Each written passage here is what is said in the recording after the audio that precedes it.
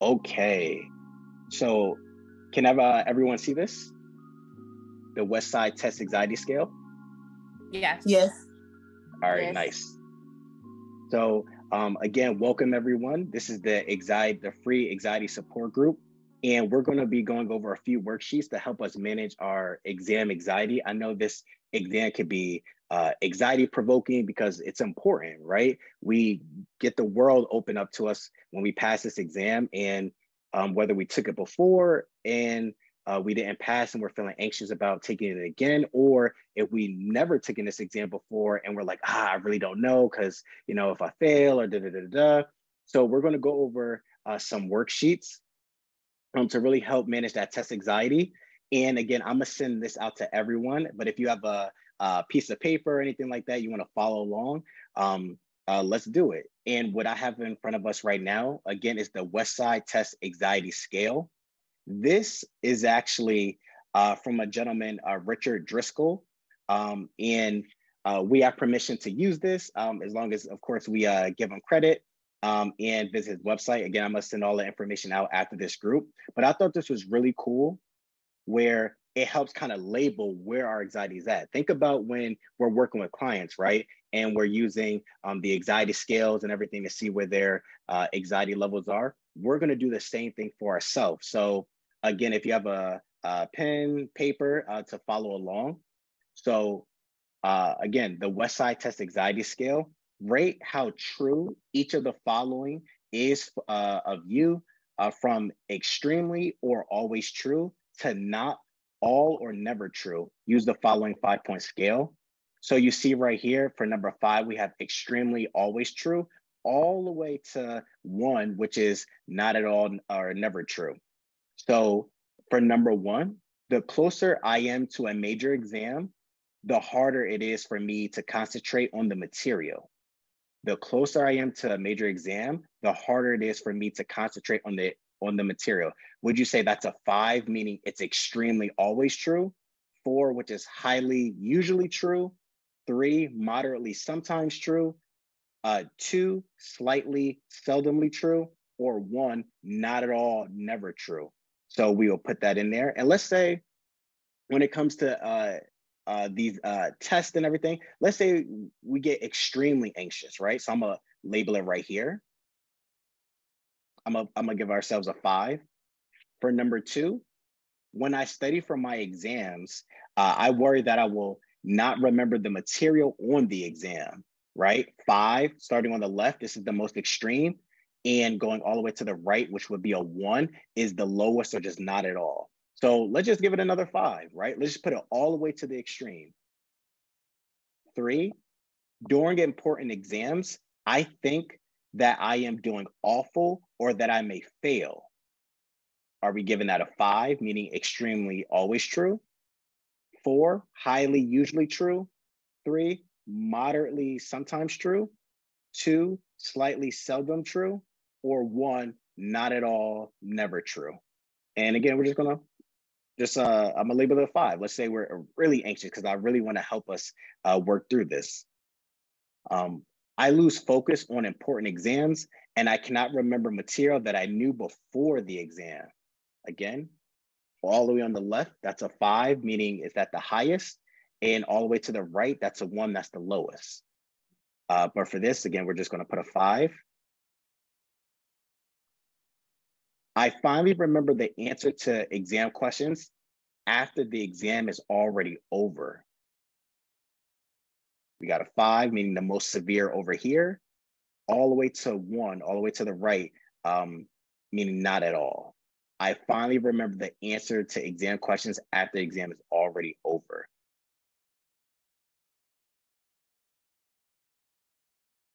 And then for 6, I worry so much before a major exam that I am too worn out to do my best on the exam.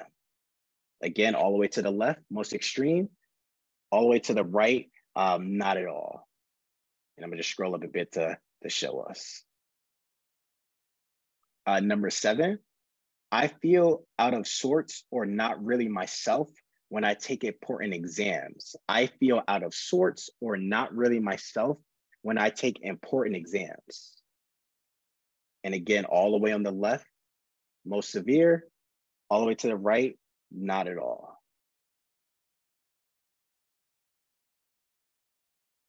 And then 8, I find that my mind sometimes wanders when I am taking important exams. Then we have 9.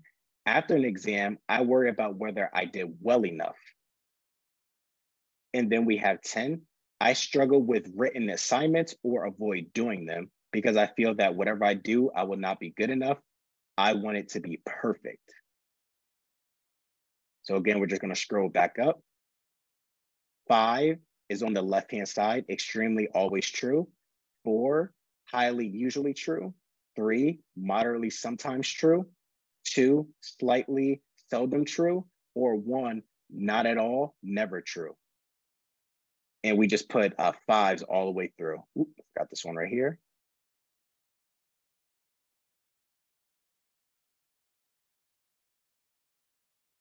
And then with that score that we got, the sum of the 10 questions. So since we put for this one right here, 5 just all the way through, 5 times 10 is 50. So for the sum of the 10 questions for this right here, it will be 50. So you can add up your score, your scores for each of these questions. And then for this one right here, right below it, oops, right there, test anxiety score, this is the sum divided by 10. The sum of all the numbers we added up divided by 10. So right here, let's say since we have a 50, 50 divided by 10 is 5. And again, this is by Richard Driscoll. Shout out to him for creating this. What does your score mean? So on the test anxiety score, from the 10-item scale, again, we take all the numbers that we have here for our scores, we add them all up, and then we divide by 10. So this is how we interpret our anxiety scores. If we got between a 1 and a 1.9, this is comfortably low test anxiety. If we got between a 2 and a 2.5, this is normal or average test anxiety. And if we got between a 2.5 to 2.9, this is high or normal test anxiety. 3 to 3.4, this is moderately high. Some items rated 4 equals high. We have a 3.5 to 3.9. This is high test anxiety. Half or more of the items rated 4 equals high. And then for the last one, from a 4 to a 5, this is extremely high anxiety. And then again, items are rated 4, which is high, and 5 equals extreme. So since for our example, we labeled everything 5s, because again, all the way on the left is extremely always true to these questions. So we added it all up and we got 50. We divided it by 10, which is 5. So let's say for argument's sake, we have extreme anxiety. It's the highest of the high, right? The highest of the high. And now, what do we do about it? What do we do about it? This is a good place to gauge where we're at, right? Just like how we say meet the clients where they're at. We want to meet ourselves where we're at. We may know we're anxious, but where is our anxiety levels on this scale, right?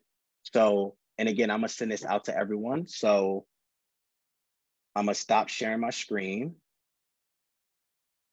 and bring up another one. Bring up another one. And don't forget to mute yourself if you're not talking, just to help with the background noise. So this is really cool by the Beck Institute. They released this, it's free.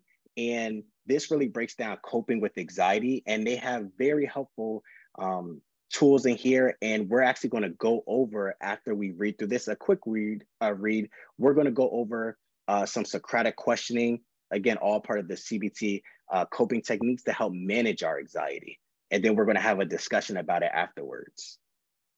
Actually, let me exit it up just to make it easier to read. Okay, quick read. So, what are signs of anxiety? It's like we know ourselves, but how much do we really know ourselves, right? When we talk about those early warning signs of that increasing anxiety, we may know it's there, but what do we know about our anxiety? How does it work? Is it more physiological signs? Is it more so in our mind? Does our hands start to sweat, right? So, we're just going to break it down a bit and then jump into some exercises. So when it comes to what are the signs of anxiety, if I interview for this job, I might freeze and make a fool of myself. I haven't heard from a family member. What if something happened? What if he was in an accident? What if, what if? If I don't leave, I'll get more and more anxious. If I have a panic attack, I might die. I better think about what might go wrong. If I think about, and then we insert a fearful event here, I'll fall apart. If I don't engage in the compulsive behavior, something bad might happen, and it'll be my fault. Such are the thoughts that sweep over those who suffer from anxiety disorders. Anxiety indicates fear of some type of danger. This sense of threat is often accompanied by a wide range of physical symptoms, which are distressing in themselves. Accompanied by range, stressing themselves, shortness of breath, increased heart rate, dizziness, nausea, sweating, dry mouth, tight throat, muscle tension, etc. And what is the nature of anxiety? Notice how on the left-hand side, it was a lot of what if this happens, that happens, a lot of concerns, right? And when we talk about this exam, I know one of our biggest concerns is, what if we don't pass, right? What if we don't pass? What if we don't be able to engage in these opportunities that come with getting the license? And we want to be able to manage that, because when we're taking the exam, we want to be able to manage those anxious thoughts so it doesn't impact us when we're taking the exam, so that we can strictly focus on the questions that are in front of us. So what is the nature of anxiety? Emotions communicate information and motivate us for action. Anxiety tells us that we're facing a challenging situation, and provides us with the physiological energy to meet that challenge. Everybody experiences some degree of anxiety, which can be helpful. For example, having anxiety before a big presentation at work will likely motivate you to prepare more thoroughly, hopefully leading to a better performance. However, anxiety can be problematic when it's disproportionate to the situation. People who suffer from disproportionate anxiety have certain characteristics in common. They perceive situations or experience as dangerous in some way and predict negative or threatening outcomes. Usually, they try to avoid these situations or experiences. Often, they become anxious about feeling anxious. As long as they can avoid certain situations or experiences, they experience temporary relief from anxiety. In the long run, though, avoidance keeps the anxiety disorder going. People think, if I hadn't been able to avoid this, then something bad would have happened.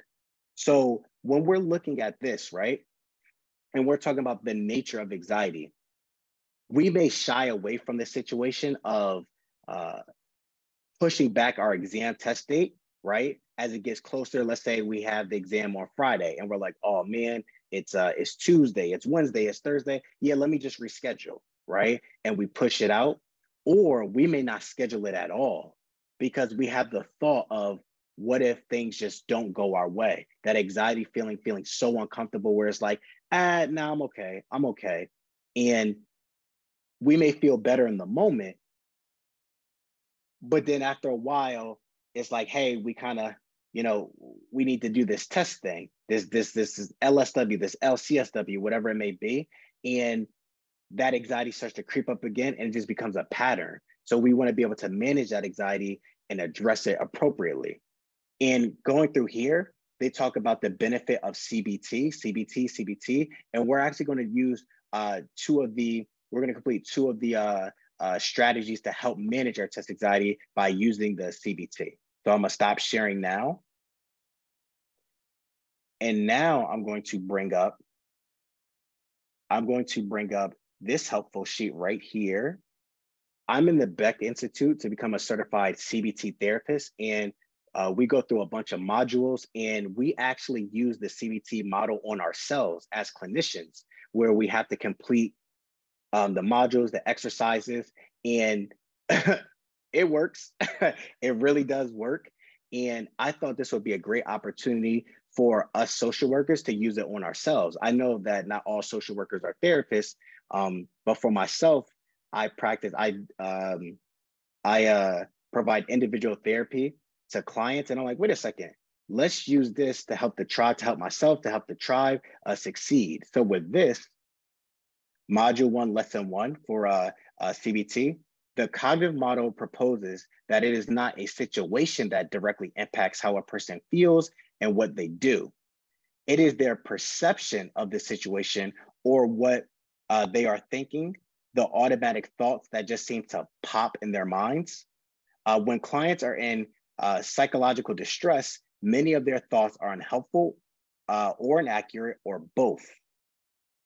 We help identify the automatic thoughts that clients have about a specific situation by asking, what was going through your mind? Identify automatic thoughts when there is an increase in distress or when clients are engaging in unhelpful behavior. So when we use it for ourselves, think about those anxious thoughts that pop into our mind. Think about those anxious thoughts of, what if this happens? What if that happens? Because internally, our thoughts influence our emotions. That's important because our emotions influence how we behave/act.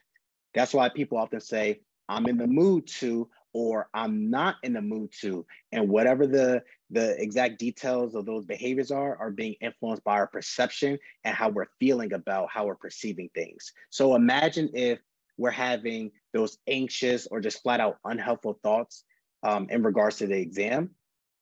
We're not feeling as motivated to study. So what's our behavior/action? Not studying, procrastinating, pushing back the exam.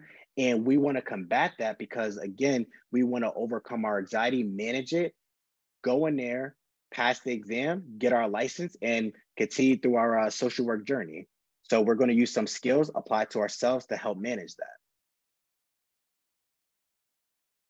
And again, you guys are going to get a copy of this. So they have a nice model for us right here, this situation. And feel free to use this with anything in our lives. But as far as this exam goes, the situation, for us, the situation would be taking this ASWB exam, whatever version of the exam we're taking. So we will put that right here. We will write it right here. Then the automatic thought or thoughts that pop into our mind. When you think about taking this exam, when your exam date is getting closer, what automatic thoughts you notice kind of popped in your mind? The negative, unhelpful thoughts of, I don't know about this, maybe I can't do this, should I reschedule? And list them, the automatic thoughts that just popped in our mind. And what was our reaction? We want to put whatever emotions we were experiencing right here on the left, and the behavior right here in the middle, and if we experience any physiological symptoms. So for example, if someone is feeling really anxious, their hands might start to sweat. They could do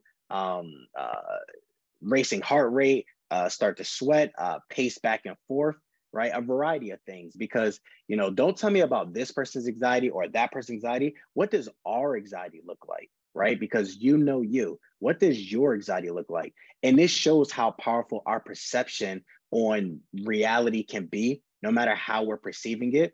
Because think about someone that has to give a big speech, right? Talking. We're familiar with talking, right? Everything's fine, but the moment they call our name, no one turned up the heat, but now we're sweating like crazy, right? No one hit us in the stomach, but now we feel like we got a pit in our stomach. Where'd that come from? That all came from the perception of like those anxious thoughts of, man, they call their name on stage, it's time. What if I mess up? What if I talk and they're bored? What if this happens? What if that happens? Oh man, I hope I remember my lines. If I'm gonna be too much on this side of the stage, I gotta make sure I balance it out. How about if someone starts to yawn, right? All these thoughts, all these negative, unhelpful, anxious thoughts start to go through our mind, and our body starts to respond to that. So again, we want to identify, how does our body respond when we feel that anxious feeling coming on. So for example, one of the things they have us do in the Beck Institute is posting the form. So let's say the situation that's anxiety provoking for someone is posting in a forum. The automatic thoughts going through this person's mind, this is great. Posting on the forum is such a huge benefit of this course. I'll join this online community and I'll be able to trade ideas with people. The reaction, the emotion, unspecified positive emotion. The behavior, since we're feeling good about it, we would post to the forum, and there's no physiological response because we're feeling good. That's like, let's keep it going, right? And when things are flowing, we want to keep them flowing as much as possible, right? But what happens when it's the other side of it? Again, the unhelpful thoughts, because while positive thoughts, a positive perception can definitely influence our mood and influence positive and productive behavior. On the other side, like we were talking about, same situation, thinking about posting in the forum, what are the automatic thoughts popping up in our mind? If I post, people could be critical of what I say, right? And what's our reaction? On the emotional end, we start to feel anxious. What's the behavior? Avoid posting. And what's the physiological response?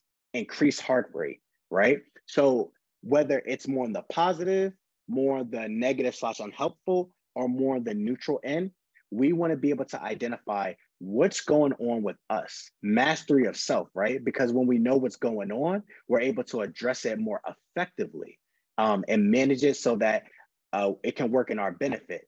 The anxiety starts to decrease in severity when we go over these exercises we're about to go over in a second. It decreases in severity. We're able to manage it and go into that exam site and do our thing. And again, this could be used with essentially anything, but as it relates to this exam, we want to be able to identify where anxiety is at with that anxiety test we did earlier. We're seeing how internally our thoughts, our perception of reality in relation to this exam, how it's having an influence on our thoughts, our mood, and our functioning as a whole. And we're going to learn how to combat that. So when we go here, Socratic questioning. This is one of my favorite exercises to do. There are two kinds of cognitions, automatic thoughts and underlying beliefs.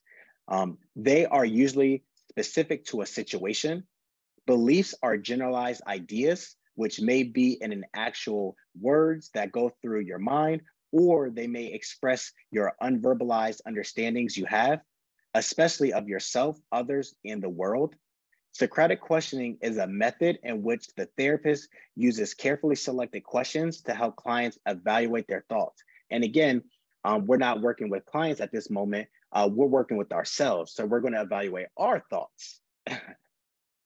And we're going to go through Socratic questioning, and we're going to go through one more. We're going to go through one more over here of examining the advantages and disadvantages of a task or activity. Can help you discover obstacles that are getting in the way of a client. But again, for this exercise is for ourselves, taking steps towards achieving their aspirations. And for us, it's following through with taking the exam, passing the exam, and moving forward in our social work journey.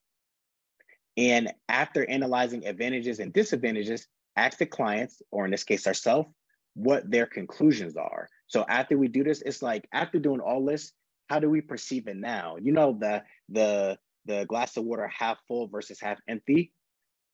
Someone that says, hey, that glass of water is half full versus someone that says, hey, that's half empty, both are correct.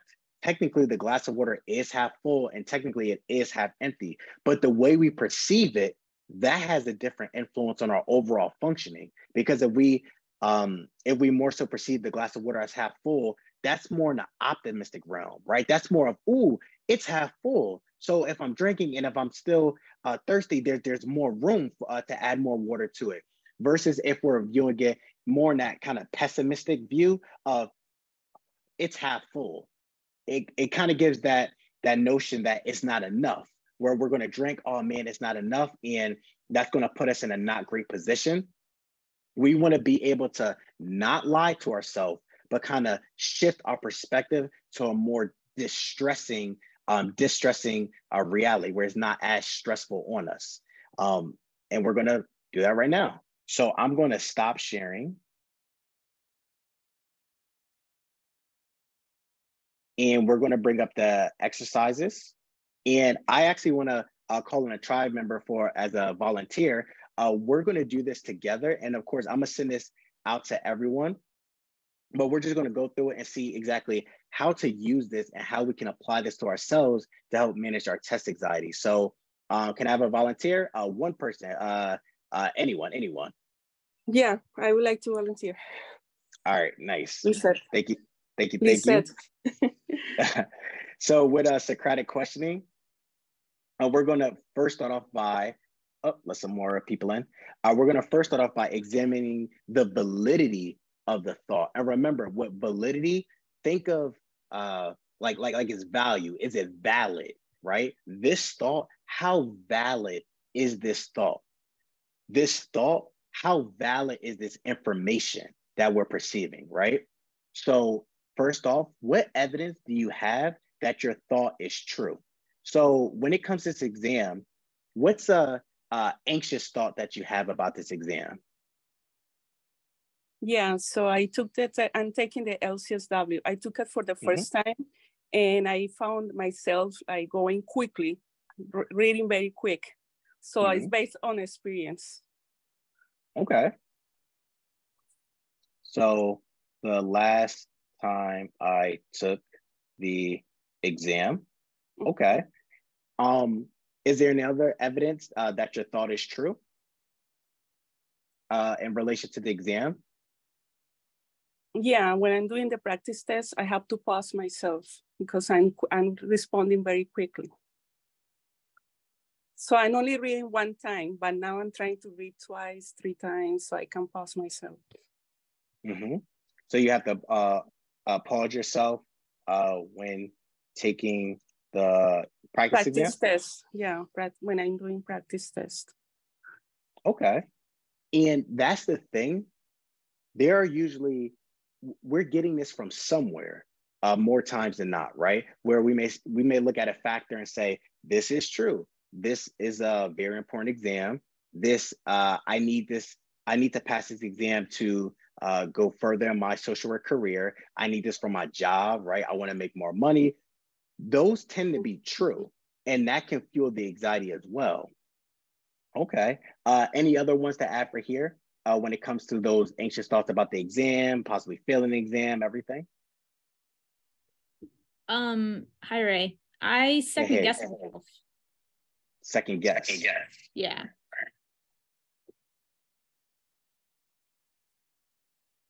I second guess myself, definitely a big one. And anyone else, what evidence do you have that your thought is true? Think about that anxious thought, that unhelpful thought that you have in relation to the exam. What is evidence that your thought is true? In my case, based on previous experience taking the test. So we got the exam. Anyone else want to add one to this list? Evidence. I would say based off of, I would say based off of other, like the statistics of people not passing the exam that came out recently. It was like a survey that said like only 40-something% of people who are minorities passed the exam. So the data that came out about the exam, right? We can look at that and be like, wait a second, even if we never took the exam before, we can look at that and say, oh, I don't really know about that. That's definitely valid. Any other thoughts that pop into our mind when it comes to our anxious thoughts about taking this exam? So I was going to say, I know she said the last time I took the exam, but for someone who's taken it 3 times. So I feel like it's the number of times. Absolutely. I'll put multiple next to here. Right? Because like you're saying, it's not like it's not like it's coming from nowhere. If we took it 1, 2, 3, 4 times and we're just like, what's going on with this exam, how we're approaching it, that can definitely be anxiety provoking. And I heard somebody else. For me, it would be the financial aspect of it. This will be my 3rd time taking it, and the cost that I put out for study prep and taking the exams and even just signing up for the exam, it's expensive. No, 100%. That's why I put the money with all these Y's, because you're absolutely right. Where how much it is to sign up for the exam, like 200 and something like that. Yeah. You talk about the money it takes to even register for the exam and everything like that, like the whole sign up process. Then you talk about the study material, whether you buy a book, you get a course, or attend any of these study groups. That's money, and that adds up. So 100%, especially if we're taking it multiple times, where I want to make it so that the next time we take it, we pass. So we don't even have to invest any more money into this right here. So money, definitely a big one. Anyone else on this list? Ray, I would like to ask, listening to someone who might have taken it before, that can also be a deterrent and kind of make you create those self-thoughts. Or not believing it, listening to someone who might have taken it before.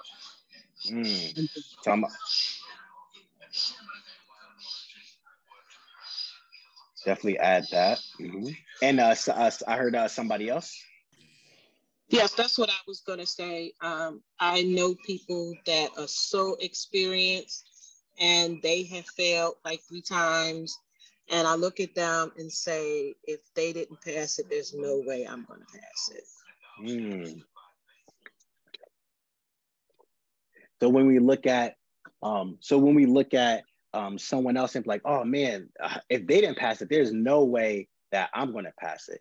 So notice how those anxious, negative, just simply unhelpful thoughts start to enter our mind. And the goal isn't to stop it, right? The goal isn't to stop it, it's to manage it. And when we're doing these exercises, we notice that the weight, the severity of those thoughts, they decrease. They're not as heavy. They don't linger around our mind as much. They don't have much of an impact on our mood and our overall functioning. But we're gonna break this down, man. Any other ones? Yes, Ray. I would say the sense or the feeling of letting yourself and others down.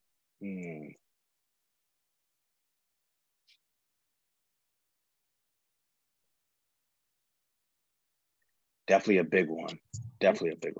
Ray, I saw in the chat, there's a few comments regarding, do I know enough? Am I prepared? Is the content overwhelming me? Thank you for that.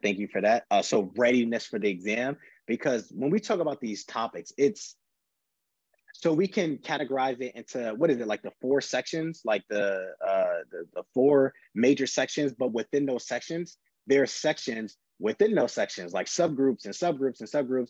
And that's one of the concerns people have of, okay, if I know a certain amount about a topic, how deep do I have to dive within that topic, within that subgroup, just in case if I get a question like that on exam? And I'm still going to bring this up. This is living rent free in my mind.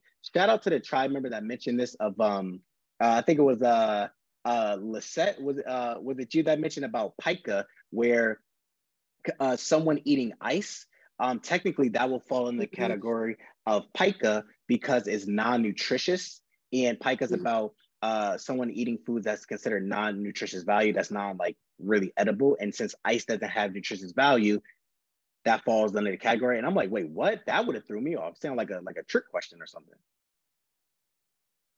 I have one. Employer pressure to take the exam. So having anxiety and worry about maintaining self-sufficiency. That is a big one. I've gotten emails from tribe members where they say, hey, Ray, listen, I'm not just trying to pass this exam because I want to go further in my social work career. I'm trying to pass this exam because I've been at this job for X amount of years. And now they're like, hey, we need you to kind of get this license. And it's like, wait a second, I've been out of school for I don't know how long. I've been practicing, doing a great job for I don't know how long, and now I have to study, find study material, study, pass this exam, just so I can continue doing what I've been doing. That's definitely pressure. I just want to add to that, Ray. For me, it's not only the added pressure from an employer, but it's the contingency offer of a position based on passing the exam. That's my position right now. How can that not make someone anxious, right? And the answer is it will make us anxious because we're human, right? Where we're talking about, hey, Ray, would you feel anxious if you're in a position where you have to pass this exam to either get employed or no longer be employed?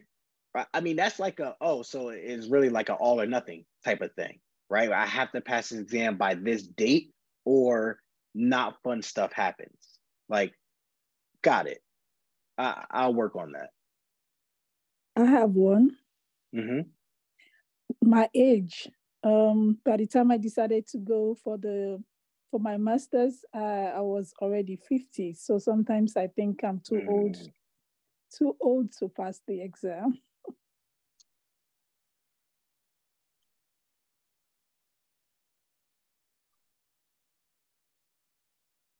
So like we were talking about earlier, like you branched it a bit where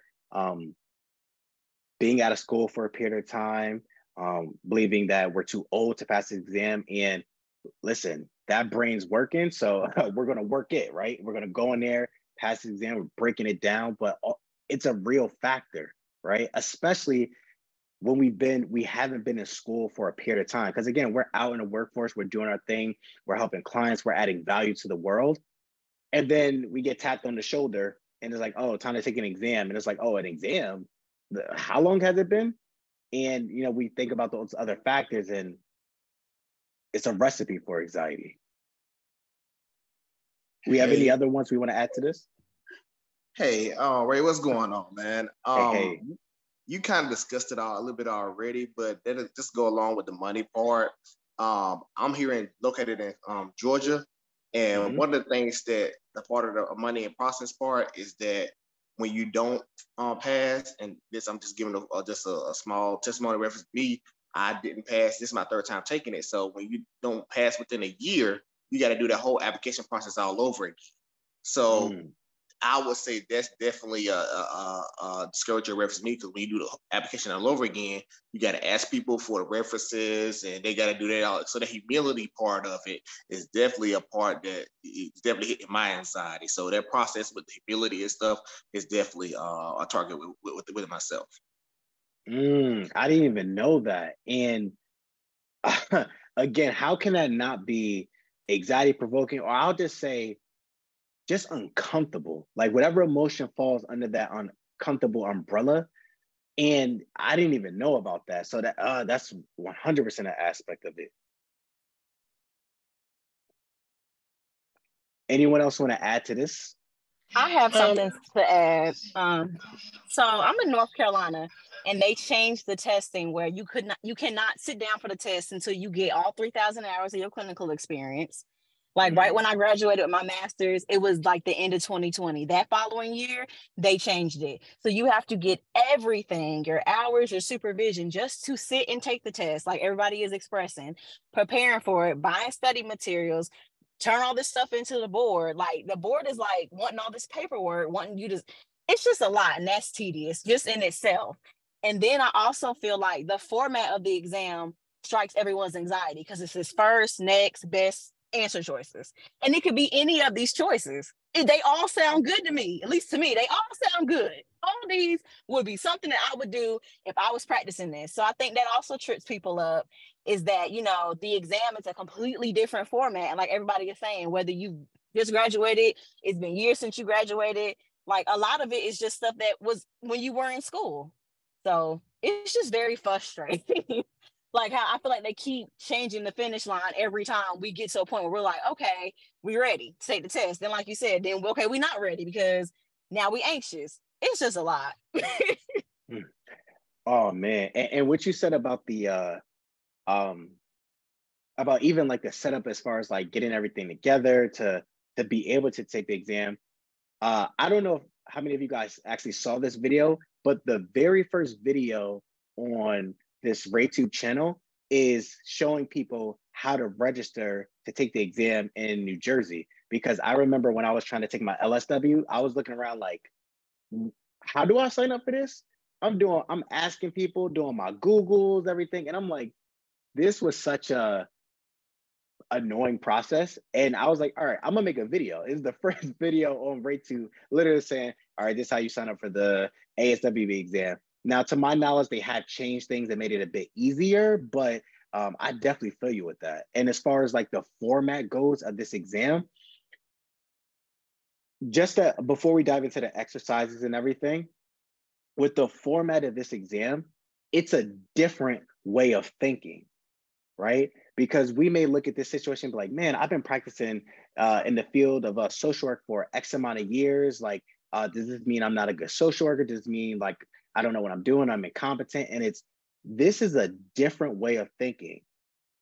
Don't believe me? Want to test it out? When's the last time before this exam, someone asked you in regards to social work, when's the first thing you should do with X, Y, and Z? When's the next thing? What is the best thing? What is the most like should? I imagine you would have to think really hard to really recall that if it ever happened at all. And when we're doing our job, our day-to-day tasks, especially when we've been there for a while, we know it like the back of our hand. And if anything were to happen, we tend to have the option, the answer choice of speaking with a manager, speaking with a supervisor about the situation. But with this exam, again, a different way of thinking about how to approach situations that we may either A, have no real experience in, or B, the answer choices that we're given, we could possibly be thinking about other answer choices or options that we would do in this scenario. But when we're restricted to just these 3 or 4 answer choices and we're not too familiar of how to kind of navigate that tends to make it challenging. But again, we're going to break it down. We're really going to break it down how to manage that anxiety. I'm sorry, and, Ray. Mhm. Can I add also? Oh, sorry. I wanted to add on one more thing, y'all. I'm sorry. I know I'm talking and we got like 5 minutes, but this is really like helpful and it's really been on my mind. So if I'm venting, I'm sorry, y'all. But another thing that I want to add is not only is I feel like the exam format and the study materials we are investing money in, it's not built for, like somebody said, the statistics. I'm sorry, it's just not built for minorities and people of color.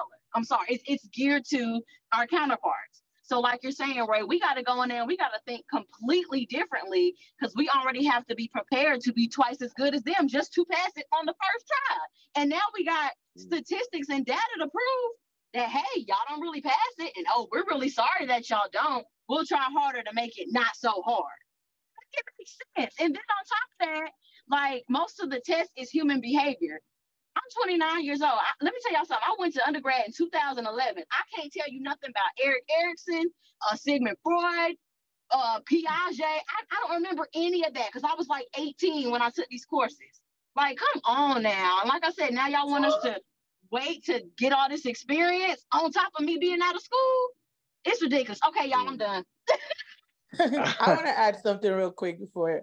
I want to add that especially my anxiety rises more because when you've taken it more than one time and you're going in there, you're like, oh my God, what's going to happen now? And that's really frustrating for me. Mm-hmm. So being out of school for years and going up again, taking an exam multiple times, because all of that is what's contributing to our anxiety, right? It's not like we're anxious for quote unquote no reason. We're just like, oh, I'm just, I'm fine. And every other area in our life, like the last time we took an exam was fine. Oh, I just don't know why we're feeling anxious. No, all these bullet points right here is what's contributing to our anxiety. And this is just some of them. We didn't even list every single thing that could be applicable here. This is just a bulk of the things that can be contributing to our anxiety. Whether it's, even if it's just one thing, because like we were talking about the employment and everything, that one reason is anxiety provoking enough. So especially if we have multiple ones on here. So I feel you guys. And that's why I want to do my best to give you the information that you need. And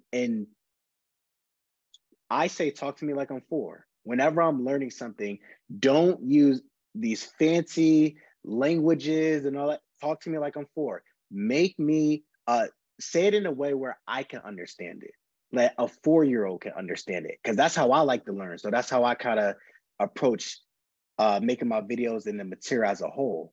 But ultimately, until ASWB changes things, because I know they're going through a process, they say they're revamping things, which is good. But unless that's going to happen tomorrow or next week or anything, definitely want to prepare us to take this exam so we can pass. And right now, just manage that anxiety, because I know that's a major factor for us. And let's do one more. Anyone want to add one more to this list that's not mentioned here? Oh dang! Oh man, dang! I had one more. All right, we'll do a good 2 more. So someone that hasn't gone want to add something to this list? I do. Oh, go ahead. I'm the other Lisa. Really quickly, the Pearson Test Center itself, just the idea of going there to test is anxiety provoking. I can't, oh my gosh, I go in that room, I don't fail this test 4 times and I'm tired of investing in their staffing fees. But just that test center is anxiety provoking. I'm actually considering applying for an accommodation because I study with music on. I can't sit in silence and do a test. You know, when you mentioned the testing site, one of our tribe members actually mentioned that about their testing site, where whether it's like really crammed, whether it's just like really hot in there, wherever they're hosting the testing site, the environment 100% has an influence on us, because internally our thoughts influence our mood, which influence our behavior/actions. Externally, so everything outside of us, the people, places, and things, which is the environment, that influences our mood and our overall behavior/actions as well. So that 100% impacts us. Jay? Hey. No. Oh, you go, and then Jay. I go? Mm-hmm. That was me. I brought that up yesterday to you.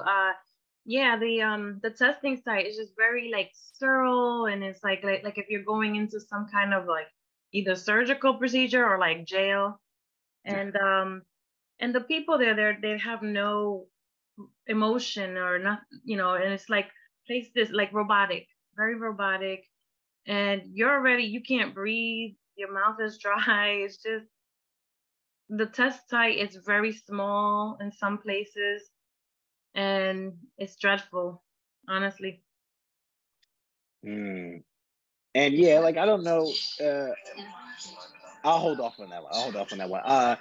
Can I make a comment about that? The testing site, they changed it and they allow you to bring a snack or a juice, but when you take your break, because they recommend that you take a break because there's so many questions, your time keeps running. So you're too nervous to take the break because you're afraid that you're going to run out of time. So, yeah. And I brought my water, and I wasn't allowed to take it with me. I mean, I wasn't allowed to drink it, so. Oh, wow. You're like, yeah, you don't need that water. You don't need that H2O. You good. You got oxygen. Jay Barnes? I was going to say, for me, it's with the anxiety, but once I start taking an exam, I usually calm down. I get bored because the exam is so long. So like mentally, my mind, once I get to like question like 100, I start to get bored. Even if I get up and go take a break, it's like I'm just over the exam. And it's interesting that usually with that specific exam, you have to get in a range of 90 to 100. So, but you still have like a whole nother 70 questions that you have to answer. So it's just the fact that they make the exam so long, and then just mentally you're just drained from sitting there and just taking that exam, even though the passing rate is usually around the time like of when you start to get boredom with mentally. So it's just interesting. Like, I feel like they add those extra questions intentionally to like kind of discourage you mentally and whatnot. So that fatigue is real, because before, okay, this exam aside, when's the last time you took a 4-hour exam? Oh, like I really have to think. I almost want to say maybe Never. high school, maybe high school, like the standardized tests, you know, like Uh-huh. that's about it. Like, but not even like SATs or anything were that long, I don't think. I mean, yeah, because when we're thinking about it, like I really can't think. Possibly high school. So exactly what you're saying, 4 hours, and you go on the testing site, and you go in there, you come out, is the next day. You're just Right. like, this is a lot. And I definitely have my thoughts on ways that we could go about changing the exam, but I'll save that for another video. But the fatigue is definitely important, because I've heard from tribe members say, and even myself when I was taking the exam, like you said, going through it, you get to like question 100, 110, and it's like, man, I still got a whole exam to take, like a whole nother exam to take, which is the rest of the exam. And that's a big important factor of how we're fueling our body. Remember, as human beings, we have two natural energy sources, what we eat and sleeping. And when those are impacted, it makes it hard to function as a whole. So we want to make sure, just as a side note, when we're going to the exam, make sure that we're eating nutritious food, stuff that kind of will give us that energy to power through the exam, and making sure that we get that good night's rest. However we do it, even if, let's say your exam is a little later in the day, you want to take a quick nap before, make sure you set your alarms, maybe even tell somebody, make sure you wake me up, everything like that, you know, so that we're well rested to go in there and pass that exam. I have one more, right? All right, we'll do one more, then we'll go to the exercises. What we got? So being that I've taken the exam a couple of times, I've noticed my anxiety rose when I noticed the criteria for the scoring increased. So I needed 98, maybe the first 5 times. And then the last time I needed 99. So going to take it again is like, is it going to change again? Will I need like 102 next time? So major anxiety there. And notice how when we were reading earlier about the nature of anxiety, right? Where if someone said, is it the number? Is like, does the number 100, 102, 99, does that cause the anxiety? And it's like, well, no, like I've seen the number 99 before. I've seen the number 100 before. That I'm like, oh no, the number 100, and that it start feeling anxiety creep up. Doesn't necessarily work like that. But in terms of the score that I see that I need to pass, right? That's definitely anxiety provoking, because there's more to the thought than, oh, it's just a number, right? How we're interpreting it, how we're perceiving that reality. Definitely a big one. Ray, also to piggyback on the scores, just the thought that you could fail it by 1 to 4 or 5 points, or even just under 10, that's anxiety provoking right there. It's like you're praying to the Lord and the baby Jesus that you pass by 1 point. You know, and then piggybacking off of your point, people usually pass or fail this exam by 1 to 10 points. And you're right, where it's like, oh man, whether it's that 1 point, that 2 point. And that's why for some of these questions, I even say treat them as freebies, like the medications, even any of the recall-esque definition term type of questions, treat them as freebies so that we can get them right, because that can be the difference between whether we pass or fail. But you're right, it is anxiety provoking, where it could be that 1 or 2 or whatever it is, points off. You're right on the money with that. I feel like, oh, go ahead. I feel like when I failed, it made me think like, am I really worthy of being a social worker? If that makes sense. Like my, friends in their field, like, they passed their nursing exam, this and that. So it made me think like, are you really worthy of like, being one? I don't know. It's just, that's what's running through my mind lately. And like, it makes me not want to study, but then like something in me is like study. But then it's like when I study, my mind wanders and I'm just like, what is happening, So that's just my little input of what's happening. That is the biggest thing. I don't want us to give up on ourselves. And the thing is, with our anxious, unhelpful thoughts, like everything on this list, we can use this to fuel those negative, unhelpful, anxious thoughts of, yeah, let me stop. Let me stop. Because nothing on this list is wrong. Where if I'm like, guys, okay, don't pull my leg. Have you really took this exam multiple times? Do you really have to pause yourself when you're taking these practice questions? Do you really second guess yourself? The data that came out, do you really think that's accurate data as far as people not really passing? Is money really a factor, right? Is it really? Like, yeah, like all this stuff is anxiety provoking, right? I don't want this to discourage us from being the best version of ourselves, because I want us to make more money, be able to help clients that we want, be able to work with different populations, be able to open up our private practice, do whatever our having this license will allow us to do. And managing that anxiety, that's a big factor to it, because I don't want our anxiety to be the reason why we don't pass this exam. Like, I want us to pass in general, but I don't want those negative, unhelpful, anxious thoughts creeping in where it's just taking away our focus from passing this exam, from studying for the exam, from calling our study buddy, from tuning into a video, from actually selecting the answer when we're taking the actual exam, and then going through that hectic second guessing ourselves, and then start to think like, oh wait, I really need to pass this, because if I don't, so should it be A, should it be C? I want to move all of that out the way so we can just strictly focus on passing this exam, answering the questions that's in front of us. Because I mean, this is real. Again, I'm gonna send this out to everyone after this. Check this out. Let's go to the second point. What evidence do you have on the other side that your thought isn't true or isn't completely true? Right? Anybody went, Ray, what are you talking about? We just went through those things. Those things are true. What evidence do you have on the other side, right? So kind of like play lawyer against yourself, that your thought isn't true or isn't completely true, right? So when we think about this exam, what are some things we could do to kind of play lawyer on the other side? And that kind of gets into the second one. Is there another way of looking at the situation? But when we say, what evidence do you have on the other side that your thought isn't true or isn't completely true? So when we say, let's put one right here.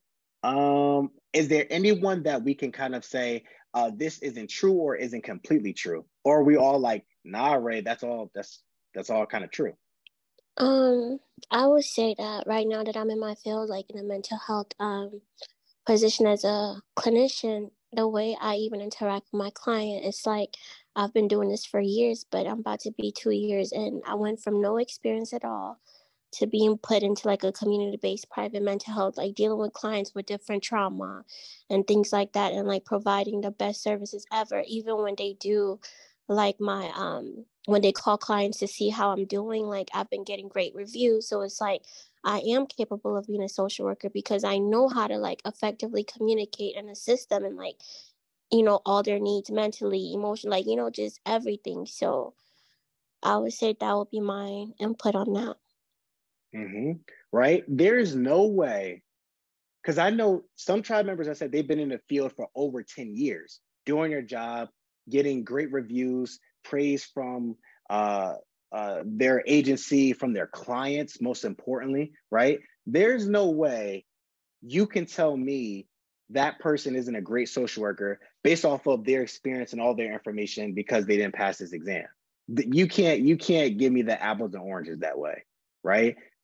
Did we possibly study, quote unquote, wrong? Did we, could we work on the approach to the exam? Sure. But as far as, hey, you didn't pass the exam, so like you're not like good as a social worker at all, like no.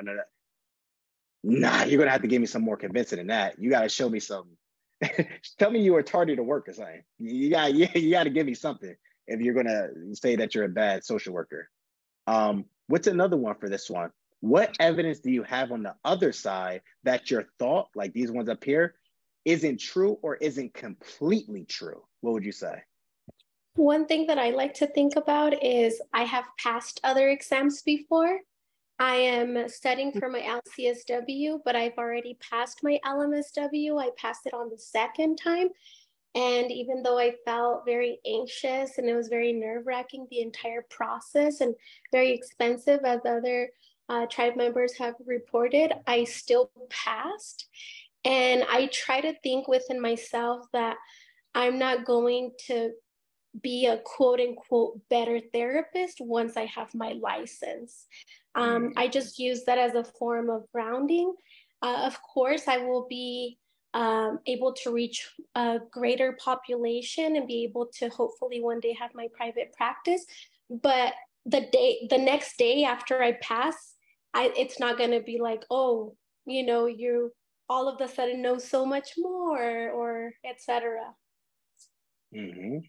And that's the thing too, where after, and for those that passed the exam, like you said, whether it was the first level of the exam, or if it was wherever we're at, it's not like we passed this exam and then we turn like Super Saiyan, like, oh, I passed this exam, now I'm suddenly like social work supreme and all of that. Like our knowledge just suddenly like shoots up to the highest level, and the clients are getting the best services possible compared to the great services we are already giving them. So it helps kind of put it into the context, but nice. Right? Yeah. What evidence? Mm-hmm. Other evidence is that I found your channel and I know for the material. No, yeah. So I feel much more prepared for the test. So. Appreciate it. So I found RayTube. Ray, I would also like to say that, in my years of working under social work in different capacities, when I look at some, and please don't be offended, when I look at some of these social workers, I'm in New York City and I work with the hospital system, the public hospital system. And when I've engaged some of these other licensed clinical social workers and asked them basic questions, they are lost. Some people don't even know where to start. And then when I say, wait a minute, are we doing this? Are we doing that? Da, da, da, da.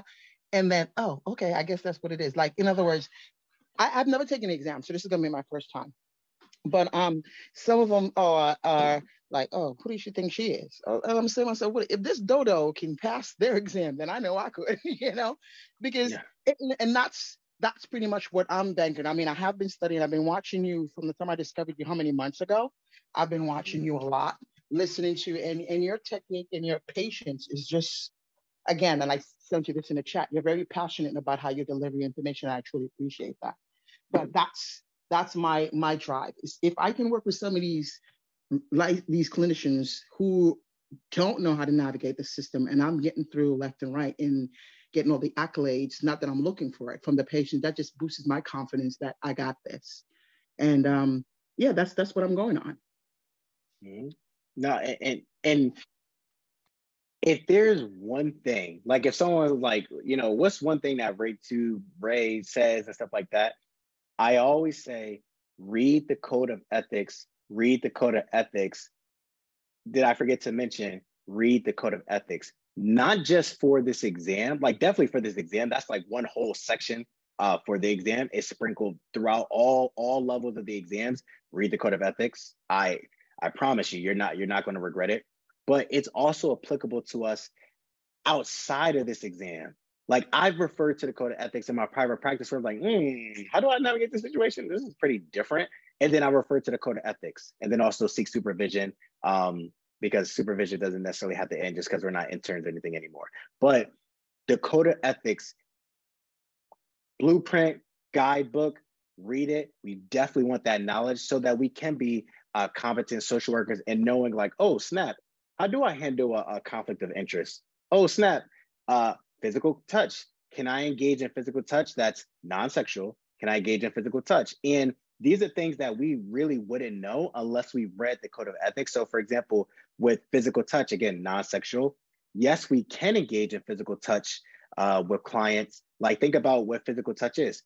Handshakes, high fives, fist bumps. Like let's say we're working with children and stuff like that, right? We can't do any of that. No, we can do that. We just want to, even hugging, we can hug. We just want to make sure that it's appropriate. So for example, a client that's terminating, they met their treatment goals, you guys did a lot of great work, and give an appropriate hug, perfectly fine. Now, if a client's coming in every day talking about where my hug at, that's a little different, right? And then, of course, making sure there's no risk of psychological harm, where for that client, let's say they experienced like abuse and everything, reason why they've been seeking services.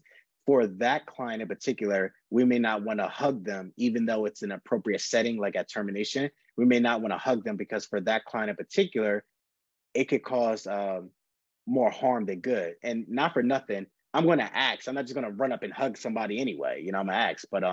But yeah, code of ethics, code of ethics, code of ethics. I want us to all be competent in code of ethics. We might remember, we may not remember in great detail, like we were saying earlier, Erickson, PJ, go PJ, go PJ, go. That's how I remember it. But we definitely want to make sure we know that code of ethics, so we ready for anything as far as that goes. But we got this. One more for this one. Any evidence on the other side that your thought isn't true or isn't completely true? Because it has some validity to it. We're not talking about, oh, no, it's just a fault. It's just no. Yeah, anyone for this one?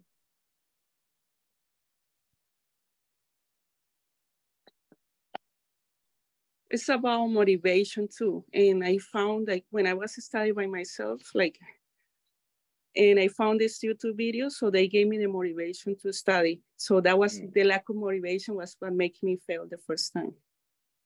So the lack of motivation. So yeah. So you said watching the videos, the motivation came back a bit? Yeah, and I want to join the group this Saturday, so before taking the test. Oh, nice. So the motivation came back, right? Because sometimes we could think like it's gone, it's never going to come back because we failed the exam or whatever the case may be. But it can come back, just like with our emotions, right? Like on a scale of 1 through 10, let's say 1's the lowest, 5 is average, 10 is the highest. Even if we're feeling like a 10 out of 10 because things are flowing, things are going great in our life, we know that realistically, we're not always going to be at a 10 out of 10. And on the other end, we know that we're always not going to be at a 1 out of 1. We're more going to be around our baseline, whether it's like a 5 or 6 or something like that. But just in the same thing with our motivation. So just kind of keeping that in mind. And when we go to the second one, see if there's a different perspective like we were doing. Is there another way of looking at this situation? So let's really think about that. We know this exam. I believe all of us, or at least most of us, have seen the stats, the data that came out and everything like that. We know all this about this exam, right? Is there another way of looking at this situation? As far as, I'll just say this exam, is there another way of looking at this situation? What do you think? I'd like to share. There's a little phrase that I like to use with myself when I'm going through a problem, not so problem situation. And I just tell myself, this is a great problem to have. Relating it back to, how exciting that I get to take this exam and how exciting that I've reached this level in my career and education level to be able to be prepared to take this exam. Regardless if I pass or fail, it's still what a great problem to have to be able to take this exam. I like that. So again, it's kind of shifting the perspective where when we take a step back and they were like, hey, what is something that's really in your mind? And it's like, passing this exam. Now, don't get us wrong, like passing an exam is definitely important, and we definitely want to make sure that we do what we need to do, pass the exam and continue with our social work career, our journey.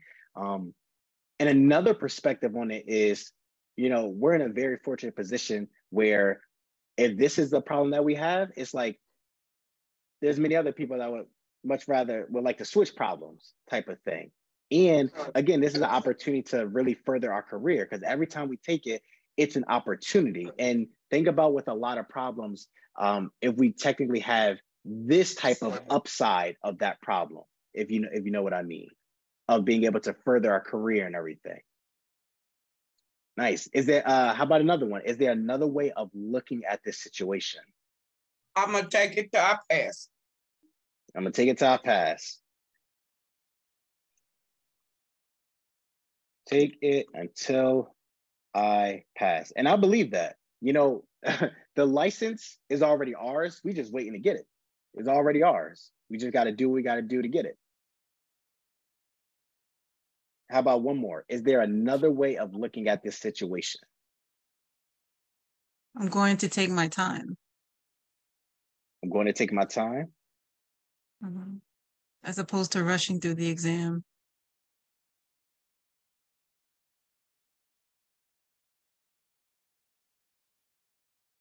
Nice, nice. And again, with our perspective, right? It's not that you're wrong, right? We're just like the glass of water half full versus half empty. The people that say it's half full versus the people that say it's half empty, everyone's correct. It's not about proving who's right, who's wrong. We just want to shift our perspective so it can have a different type of influence on our mood and overall functioning and put us in the best position possible to pass the exam. And that goes right into number 3. Decatastrophize the situation. And remember, with catastrophize, even the wording, right? Catastrophize, it's like the worst case scenario, everything happening.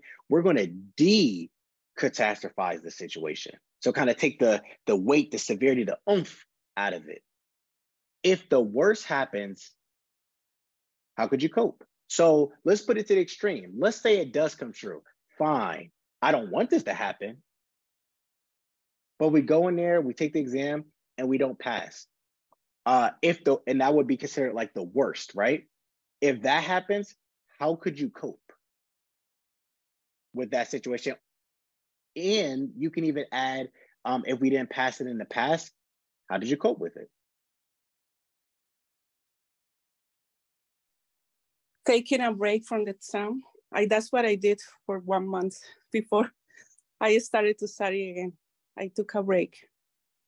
Mm-hmm.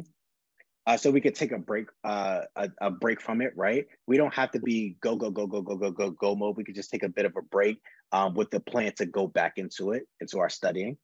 Okay, well, what about another one? If the worst happens, again, saying like we don't pass our exam, how could you cope, or how have you coped in the past? I would not be so hard on yourself.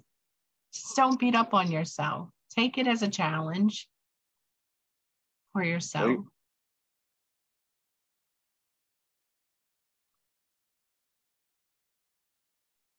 Showing ourselves grace and taking it as a challenge. Mm-hmm. And I will not see it as the end of life because I still need to move on.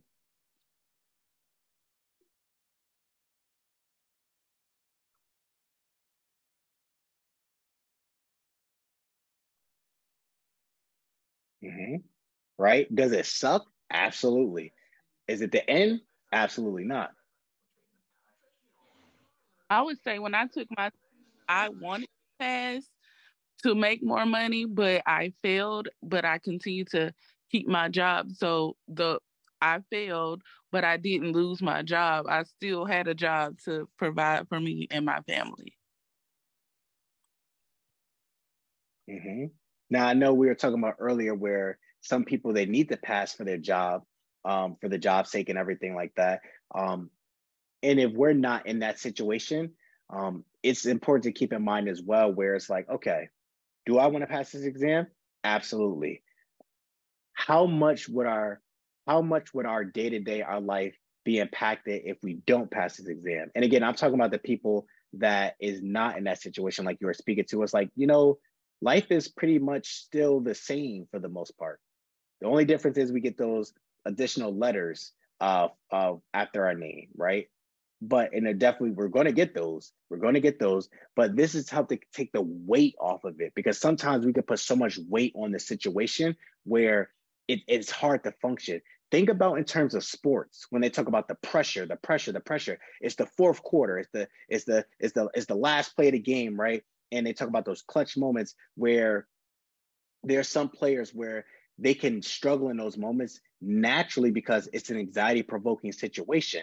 We want to be able to manage that anxiety so we can, tune out all the noise and everything, all those negative, unhelpful thoughts, true or not, so we can be in control and do what we need to do to focus to answer these questions correctly and pass the exam. But yeah, definitely kind of moving that fluff out the way. What's another way, if the worst happens, how could you cope? And how have you coped in the past if we don't pass this exam? How will we cope, or how have we coped in the past? Working towards correcting your mistakes, like when if you know you rushed through the test, or if you know you like really didn't read through the questions, just as you practice and start studying again, add that in. I love that one because, again, like I said for myself, the first time taking the LSW, I got the ACBAR book. I read it from cover to cover. I literally said during that time, because I was in the master's program the last semester, that's the earliest we're able to take it when we're about to graduate. I remember asking people, I'm like, professors, everything. I'm like, how do we study for this exam? And, you know, some professors and everything said, like, you know, revisit your textbooks and everything like that. And I was just like, is there like another way to, or do I just read through all the textbooks again? And someone mentioned like the ACBAR books. I was like, oh, okay, so purchase whatever the latest one was at that time, read it from cover to cover. And then I was like, wait a second. I think while there was great information in that book, I think I studied wrong. Because I remember seeing the exam, I was like, whoa, okay, yeah, I need to change up my approach, how I approach this exam. So that is definitely a big one of correcting our mistakes if we found that we've been studying wrong, or if there's just a more effective way to go about it. But that's 100% a great one. Anyone else for this one? If the worst happens, how could you cope?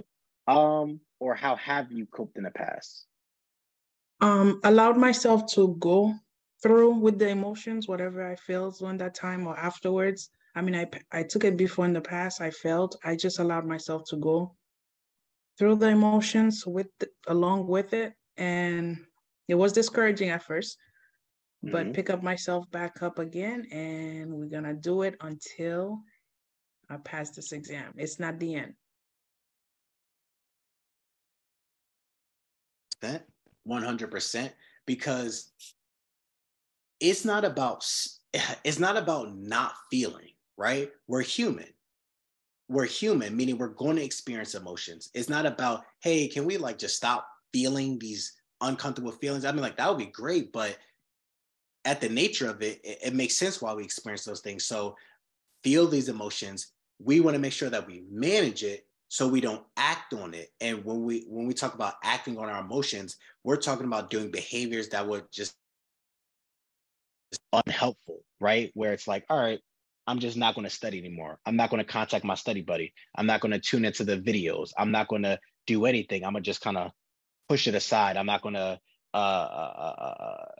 chase after my dreams anymore of being able to work with certain clients or open up a private practice or whatever the case may be. So definitely want to experience those emotions.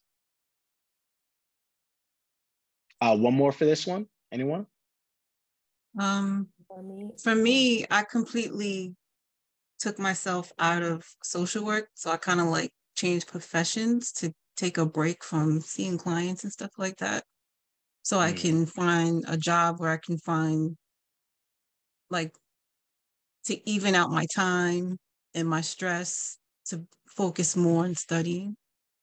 Okay, so just kind of revamp the schedule?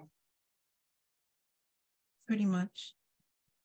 Okay, and also this one, like you said up here, taking a break from, and I'm gonna say take a break, and I'm gonna say take a break from social work. Because the type of work that we do definitely is heavy, and it can be taxing. So being able to even take a step back from that is definitely important. Nice, nice. And how about on the other side? What's the best that could happen? What's the best that could happen if you? What's the best thing that could happen if you? And we have this one. What's the most realistic outcome / something in between? So just bring this up a bit, bring this down. What's the best that could happen if we?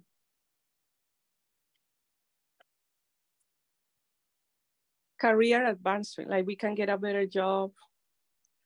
In my case, relocation, I can relocate to another state to practice.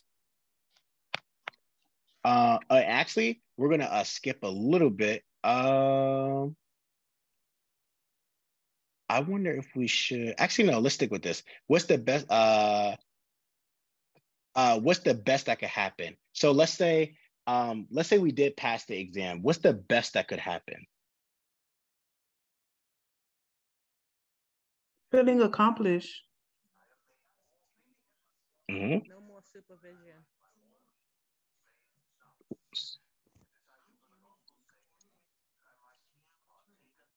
Feeling accomplished.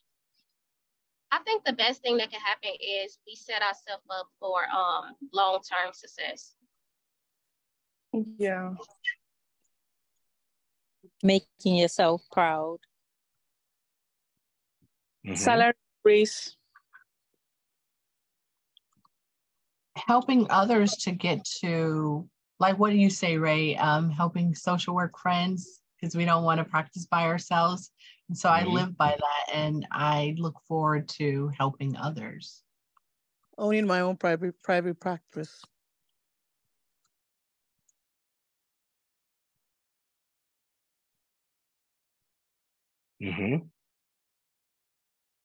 Nice. And that kind of ties into this one right here. What's the most realistic outcome / something in between? Because we're talking about ultimately taking this exam, right? We're feeling anxious about taking this exam, and we identify some of the anxious thoughts that come up, which is right here.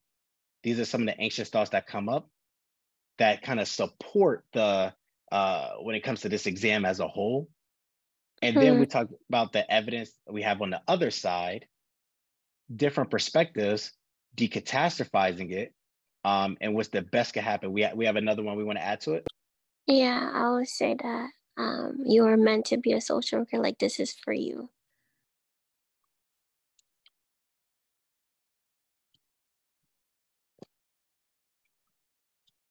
Absolutely, definitely a great feeling where it's like, all right, I'm living in my purpose. That's definitely a great feeling. I feel like I would be a role model to my son who's currently going to school. He'll see that even as his mother is an older individual was able to accomplish a goal, then he will not be defeated and can also accomplish his goal as well. So I feel like I would be his role model.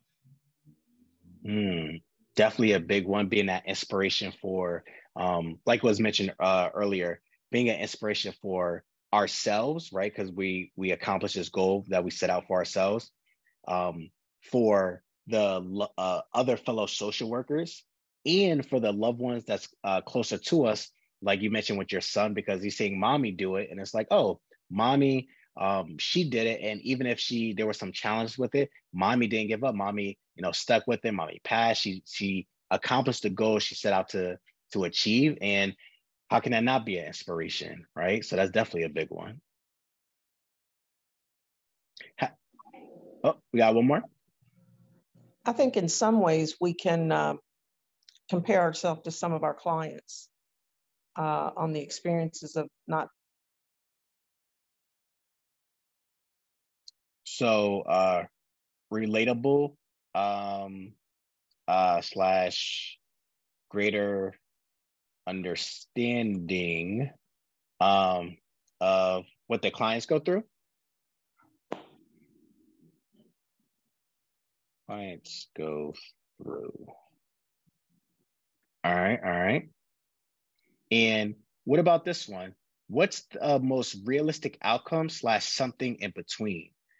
What's the most realistic outcome? So we're anxious about taking this exam. What's a realistic outcome?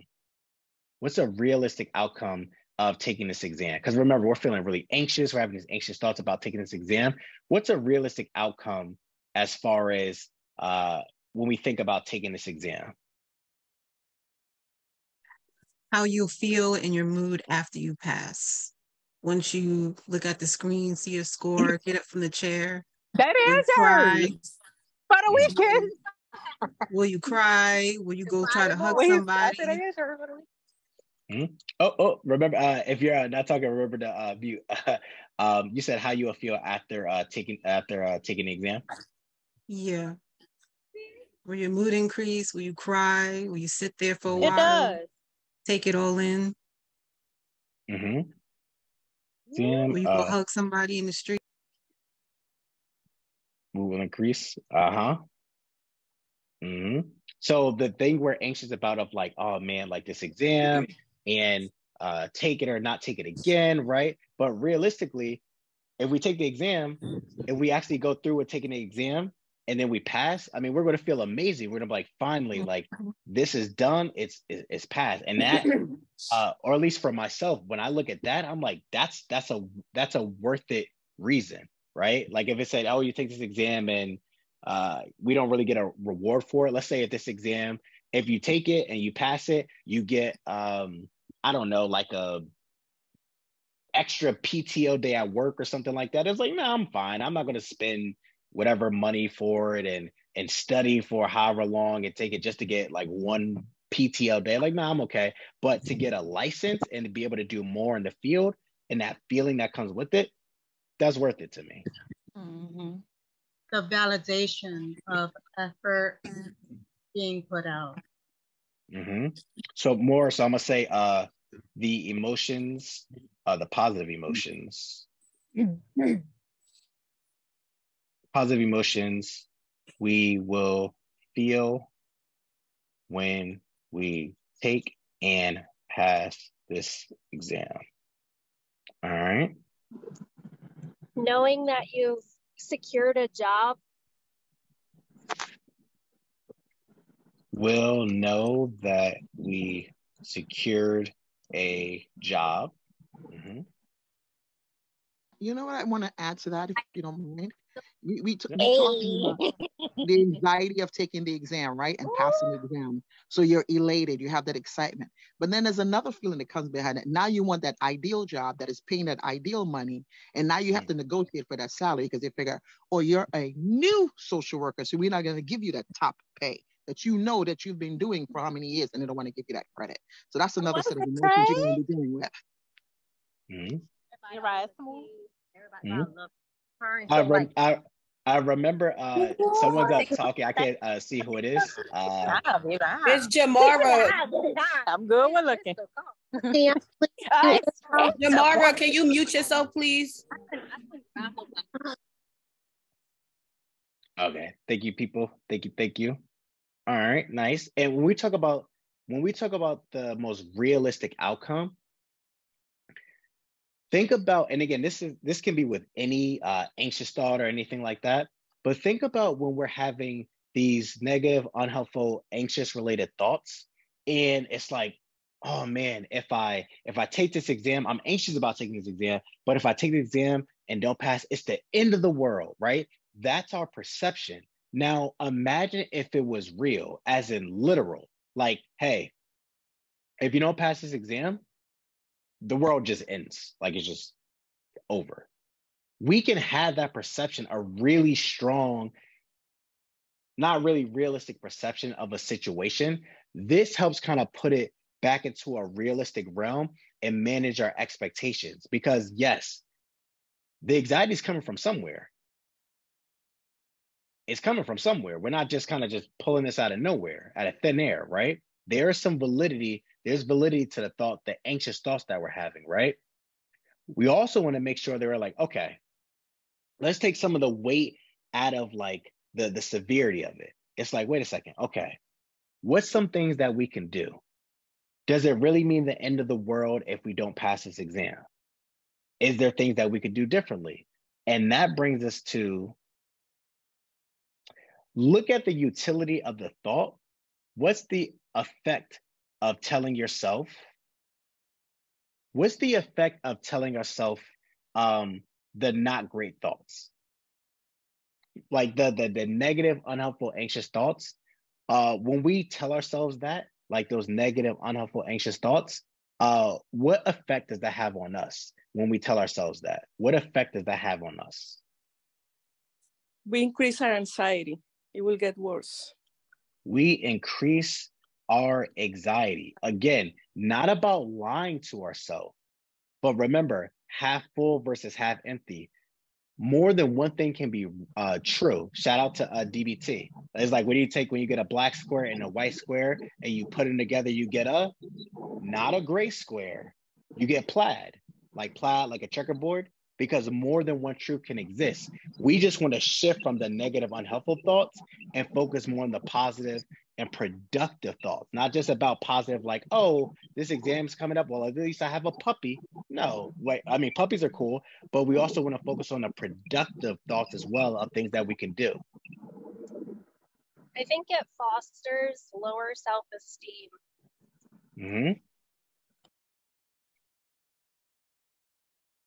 Fosters lower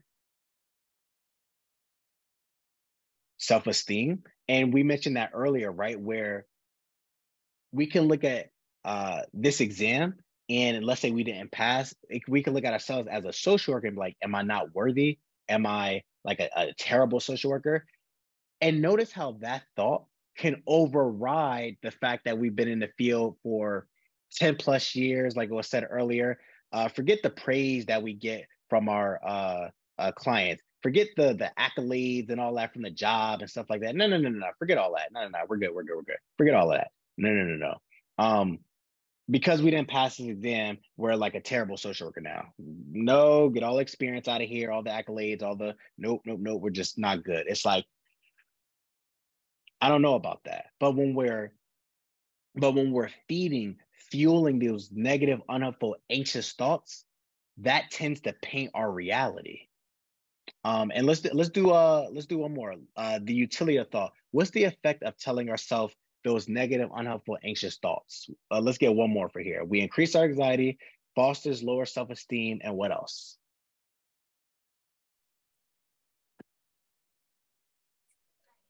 It decreases our opportunity of passing again. Decreases our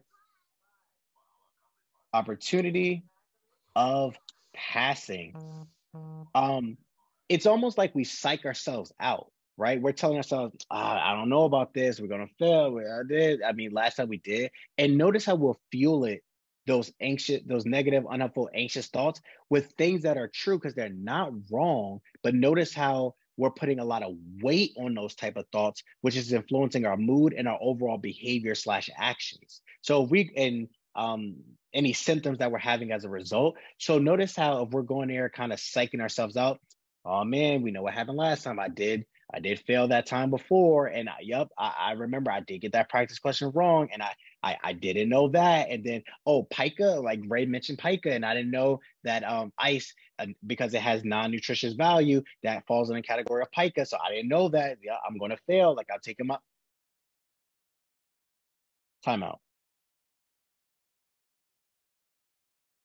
It's not about lying to ourselves. We want to shift our perspective to a perspective that's positive and productive. The 2 P's, positive and productive. And the productive aspect is, okay, I look at my test scores, I see the areas I need to bring up, and I see how I've been previously approaching it. Like, let's say if maybe we weren't as consistent. Maybe we didn't really understand one aspect of a topic, and then it had a few of those questions sprinkled throughout the exam. I'm like, crap, I didn't really know this topic, type of thing. So that we can be better prepared to go in and pass on the next attempt. And what could be the effect of changing your thinking? So just asking you guys, what could be the effect of changing our thinking about this exam? What do we think?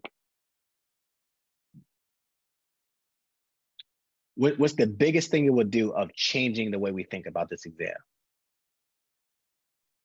The way we approach it, being more successful with it. Increasing the chance of passing the exam, right? Because if we can look at as something and say, you know what, maybe I approached it wrong, or if there's just a better way we can approach it, where it's like, maybe I can do more practice questions. Maybe I can dive a little deeper into this topic right here, where it's like, I didn't really look at this topic before, but maybe if I dive a bit deeper into it, right, there's more opportunity to do it. So ultimately increasing our chance of passing the exam. Anyone for this one? Another one? Or does this kind of cover it? More confidence. Like we become more confident. More confidence, absolutely.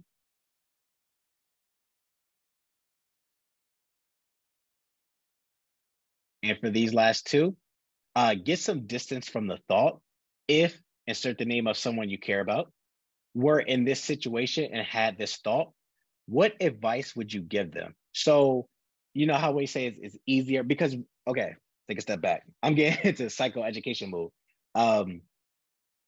If you ever heard this saying, you know, it's easier to give advice than take advice, that's because the thought that we have in our mind, it goes through, we all have a natural bias to ourselves, right? Of how we look at ourselves and how we look at the world, and especially when it comes to our loved ones. When we look at ourselves, we can be very critical, very judgmental at times, right? This is saying, okay, let's take our natural bias out of it because we're thinking about ourselves in this situation. You're not in this situation anymore. Matter of fact, let's just say you're not even a social worker. You're another profession over here, right? Nothing to do with social work.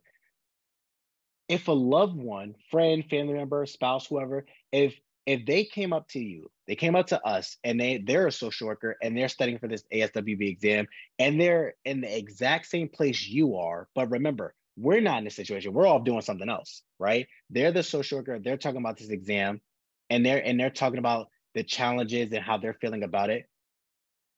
What would you tell them? I would say don't give up because you already have the hours, the clinical hour, you did the courses, so it's only the test. I will tell. You already did everything. You just need to pass the test. Yeah. What else would we tell a loved one? Again, they're in whatever your specific situation is. They're in that situation. We're not in that situation. They come to us. What would you tell them?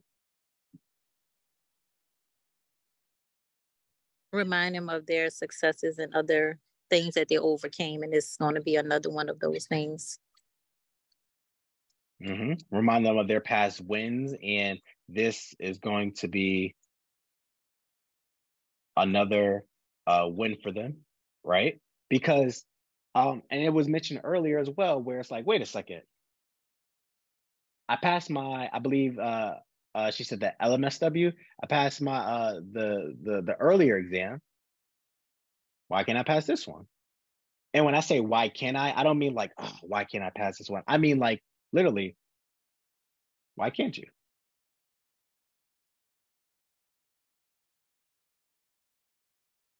And how about this one? What would be good to do about this? So we talked about it, we processed it a bit. What would be good to do about this? What would be not just positive, but productive as well for this situation? What do you think? What would be something that we could do about this exam situation that would be both positive and productive? Continue to work at it. Continue to work at it.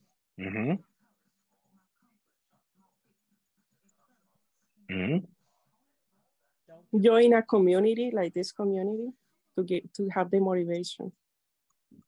Community for support and motivation.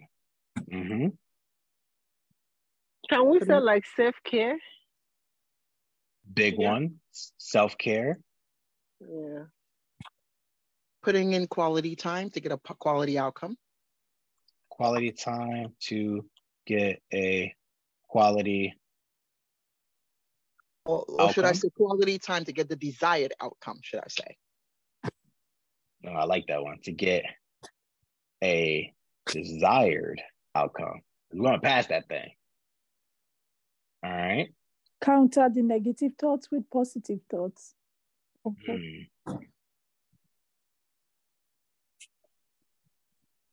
Decrease negative thoughts. and increase positive thoughts. All right. Any other ones? Maybe overcome our fears. Huh? Like overcoming our fears. Mm-hmm.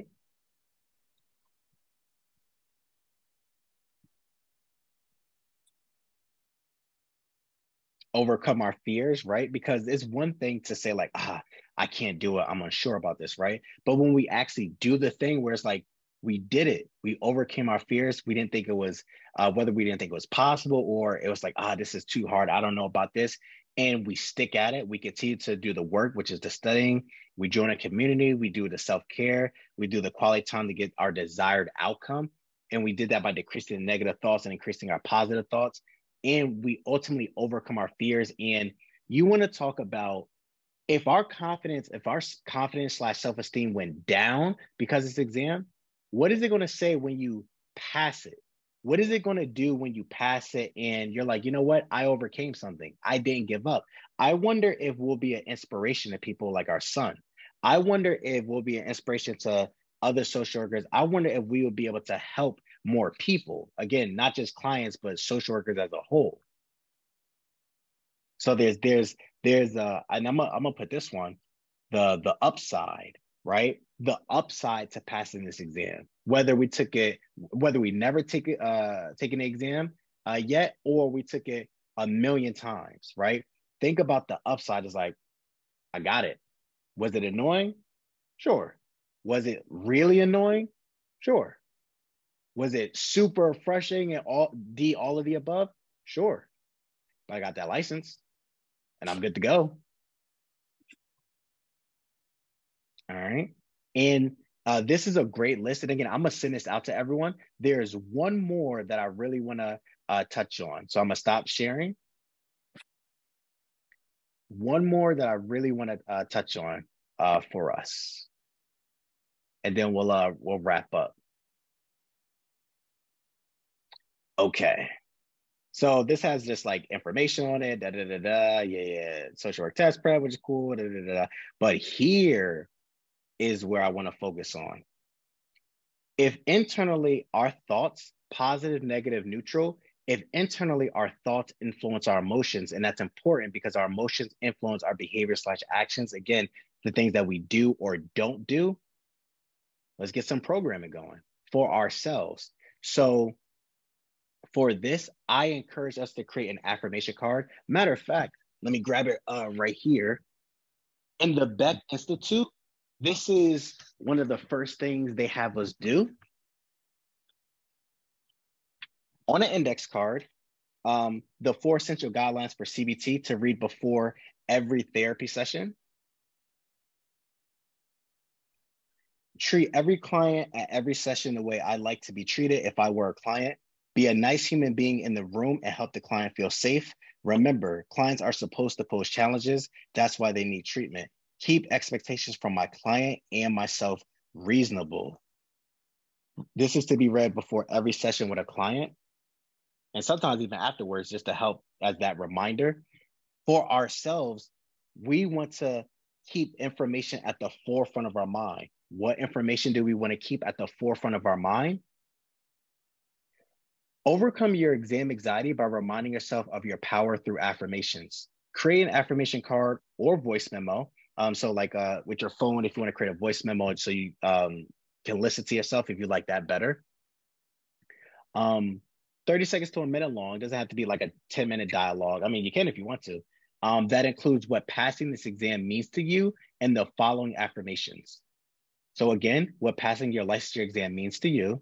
And then I will pass my licensure exam by remaining positive, productive, and consistent in my studies.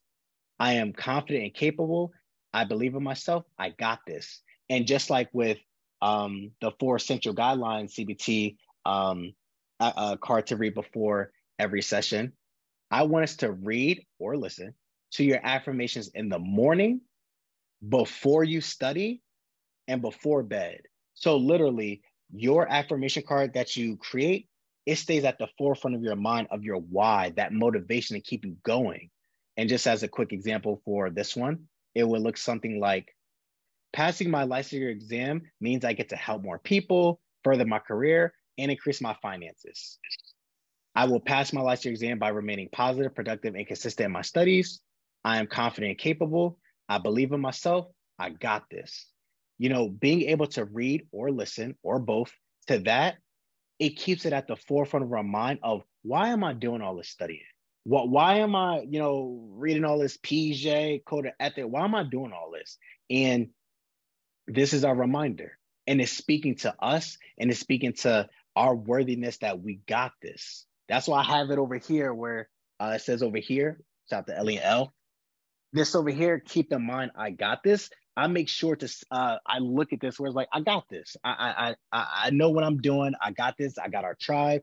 You know, we're going to be okay. We're going to be okay because it's okay. And we're part of this community, and we're just going to keep going. So we got this. And I'm going to send a copy of this and the other stuff we went over to everyone. And I want us to use these tools to help ourselves. And I'm going to stop sharing now. Oh, I didn't even realize. I was looking, I was like, wait a second, it's 8 o'clock. This is supposed to be an hour group. Then I said an hour 30, then we don't go into 8. But before we wrap up, and I want to hear from you guys, just what are some helpful tips that you've noticed that help manage your anxiety? Again, it doesn't have to be therapy based or anything like that. Even if you do this, you're like, hey, I do this and this helps manage my anxiety. What's something that you guys had noticed have helped manage your anxiety when it comes to this exam? This is Jerica. So this will be my first time taking it on Monday. So for me, just taking deep breaths, like you said, just say, you know, you got this, you will pass. I have wrote my name and put LMSW everywhere. Just remaining positive while I study. And one thing that has helped me, Ray, is reading it backwards. You have played a big part of reading stuff backwards. I have been getting it. The medicines is very helpful. The 2, 7, 11, that all that has been very helpful. And I'm very grateful for your YouTube channel.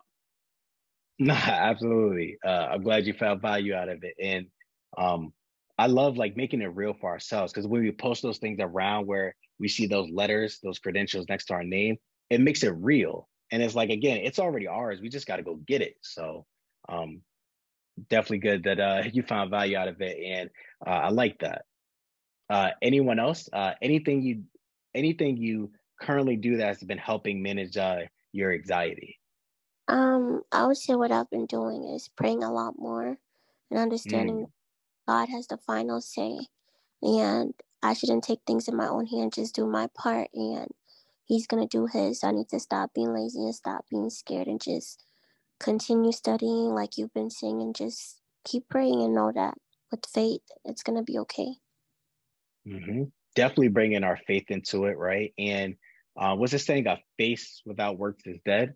I believe. And like you're saying, sometimes situations can look intimidating. I remember one of the common things I would hear from tribe members, because I felt this way too, where even looking at the code of ethics, it looks intimidating because it's a lot of information. And I remember one day I was like, man, freaking code of ethics ain't gonna scare nobody. And I started reading through it, and I was like, oh, this is pretty interesting. Oh, it actually makes sense. And then I'm like, all right. So when we overcome that, it just puts us in a better position, gaining more confidence, and we achieve our goals. So I think it's good that you're bringing your faith into it, and we're going to put in that work so that we can pass and earn our license. So I think that's really good. Anyone else? Techniques, strategies you use to help manage your anxiety? Like you say, 2 practice questions a day keeps the test anxiety away.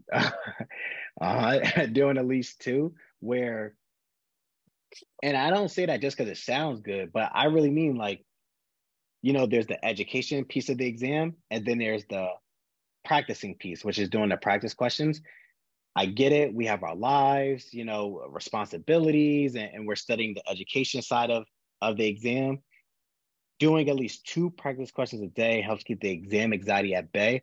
2, not overwhelming. We're still learning information because we're reading the rationales and everything, how to approach the questions or how to approach the questions as a whole. So imagine if we're studying for 2-3 months or more, doing at least 2 a day by default. I don't care if we do 10 on Monday, on Tuesday, we're still doing our 2, and then 1 practice exam a month.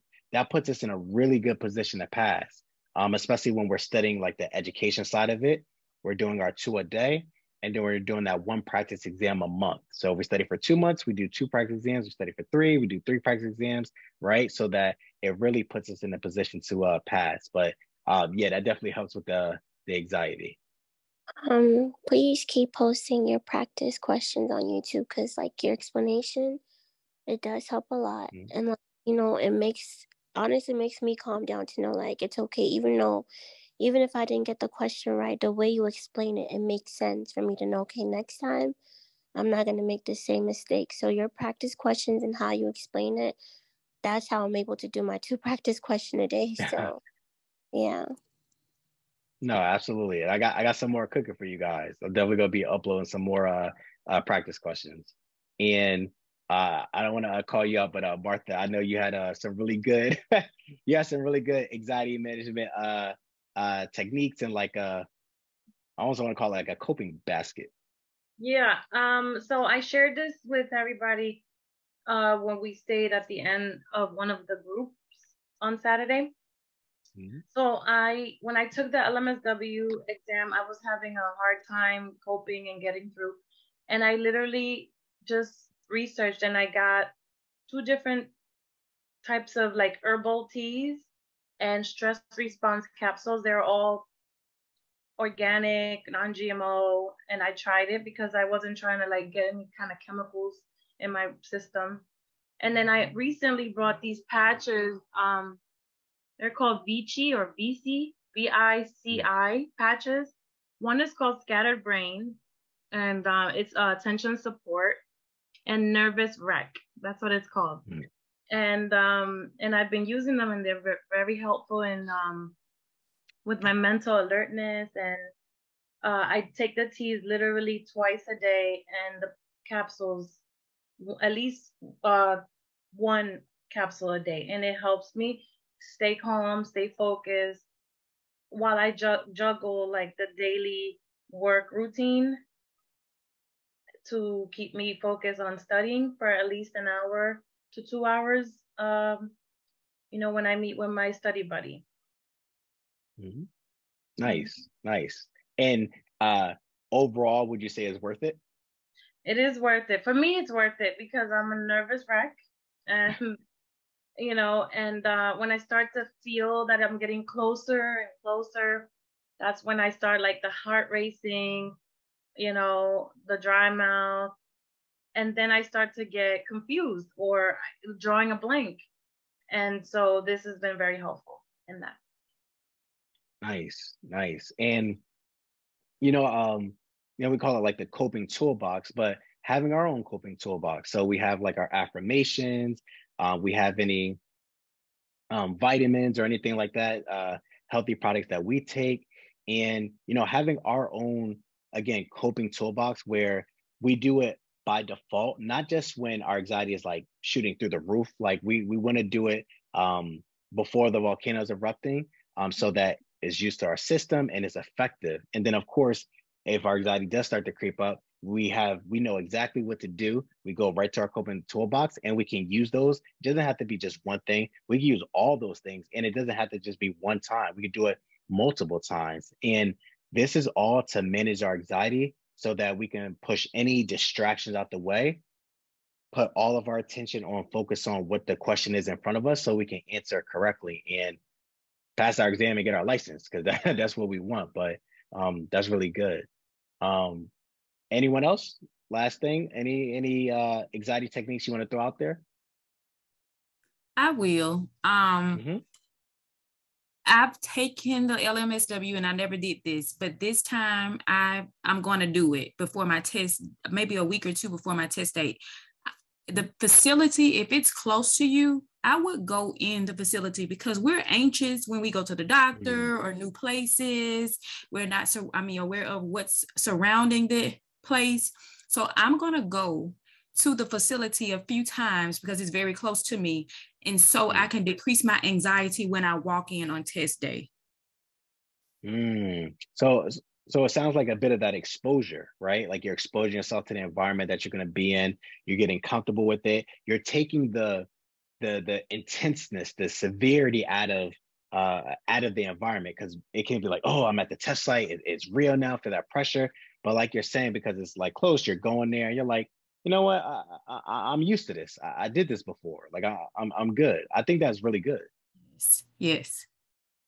Nice. Thank you, everyone. I didn't like. I'm looking at my phone. I'm like, oh, I said an hour, and we did like 2.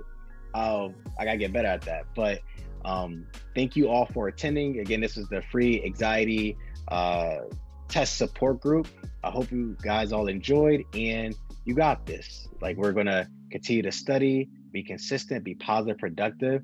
Join the Facebook group, find a study buddy if you don't have one, or if you already have one, we wanna make sure that we're using our study buddy effectively and just discuss the material, right? You got this. We're the tribe, we're gonna support each other, and we're here.